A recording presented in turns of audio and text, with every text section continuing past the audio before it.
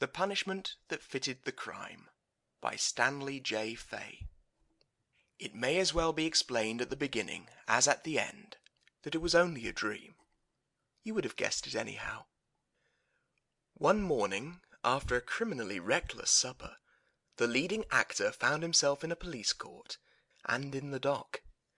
How he came there he did not know, but what concerned him most at the time was the distressing fact that he was clothed only in his pyjamas. All at once he became aware that the magistrate was addressing him. "You are charged," he was saying, "with an offence under the Publicity Act, 1910.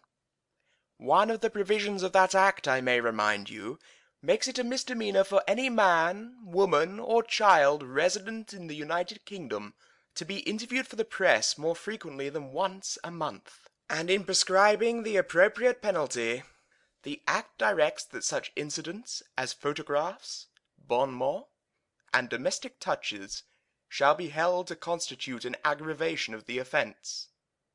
Now it has been proved against you that you have caused or allowed interviews with yourself to appear in no fewer than 5 different papers during the past week.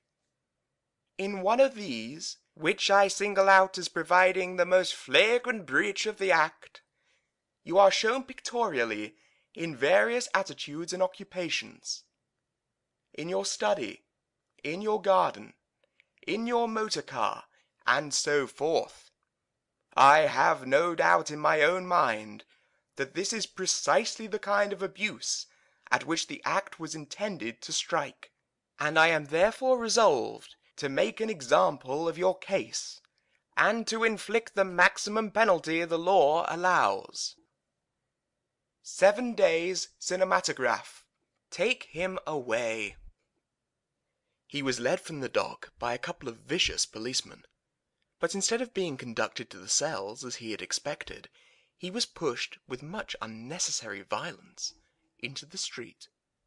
Once outside the court, he did not stay to speculate upon the meaning of his apparent liberty, but rushed towards his home, pursued all the way by a jeering crowd that found infinite satisfaction and food for wit in the composition of his limited attire. And above the shouting of the mob, he could hear, as he ran, a curious buzzing noise, bringing back vague recollections which he could not track to their source. How he finally arrived home, and got through the business of the day, he could not afterwards remember, but he was conscious that whatever he did, and wherever he went, there was still that elusive buzzing, and occasionally a blinding light that filled him with a nameless terror. In the evening the 2 vicious policemen called for him again, and intimated that he must accompany them. This time the entire town seemed to have turned out to witness his humiliating progress through the streets. And still that buzzing noise, and again that blinding light.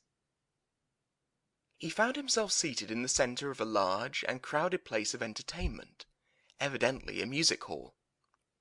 A couple of comic acrobats were just finishing their turn, and then the lights suddenly went out, and a cinematograph performance began.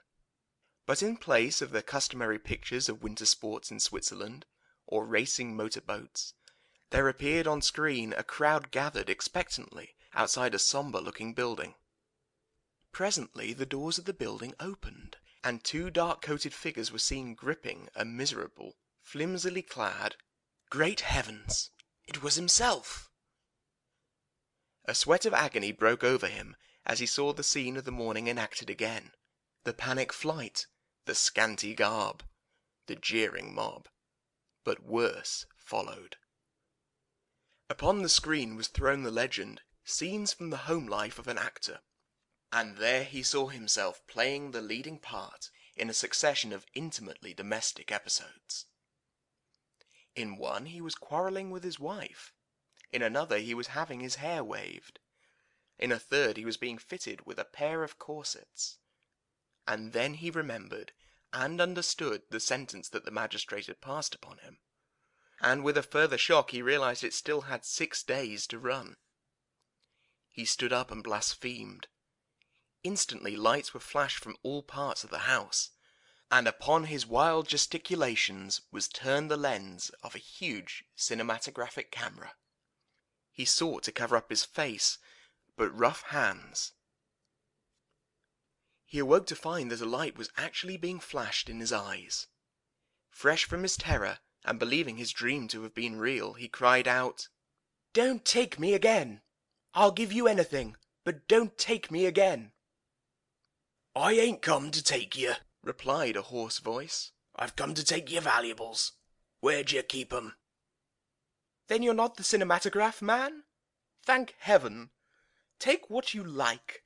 And from sheer relief, he fainted. A few days later the leading actor delivered his presidential address at the annual meeting of the Stage Improvement Association. He chose as his theme the evils of publicity, and afterwards gave interviews on the subject to 3 newspaper representatives.